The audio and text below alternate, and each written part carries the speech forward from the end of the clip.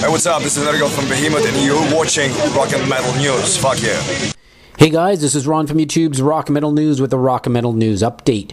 Michael Kiske Official Fanclub recently stated that PLACE VENDOME has announced the new lineup for their third album.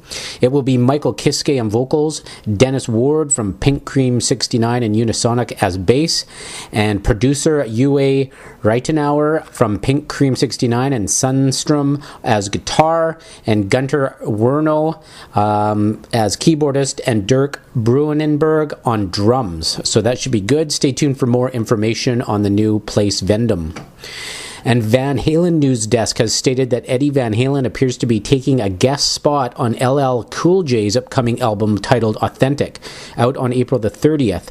Eddie and Cool J released a photo together on March 4th from the recording studio. And Maximum Threshold Radio had an interview with SAXON vocalist Biff. They discussed the new album Sacrifice and a possible collaboration with Hailstorm's Lizzie Hale. You can check out the interview in the link in the description. And finally, the big news. Black Sabbath will start a North American tour in 2013. They will play from late July through to September. It will include one Canadian date so far, and that is the first date announced for North America.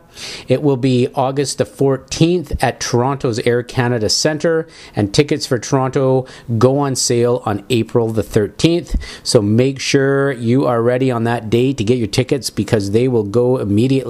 This is Ron from YouTube's Rock and Metal News. Thanks for tuning in.